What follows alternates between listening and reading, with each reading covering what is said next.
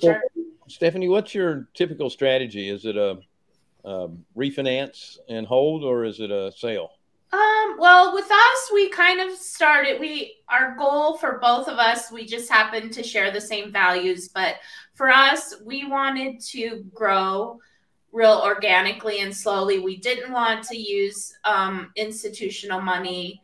We wanted to have individual investors in each of our deals. And so if you know anything about raising money, it takes a little time to get investors, especially if this one we're going to be closing at the end of the year is a raise of $7 million.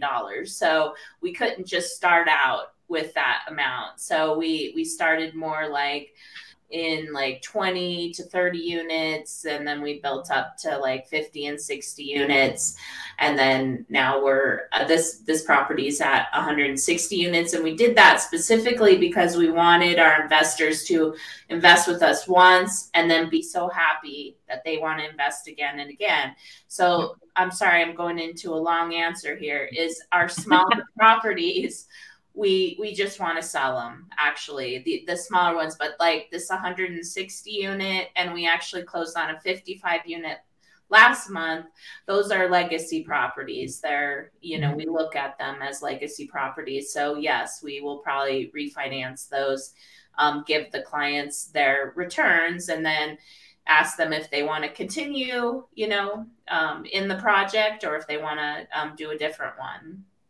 Now, do you let them retain their equity position through perpetuity, or is there a buyout period, or is it both?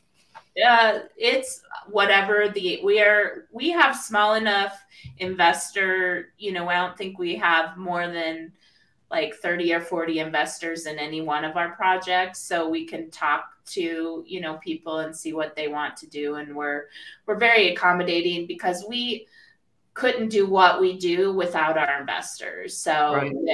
We are going to bend over backwards to make them happy, to be sure they get what they want.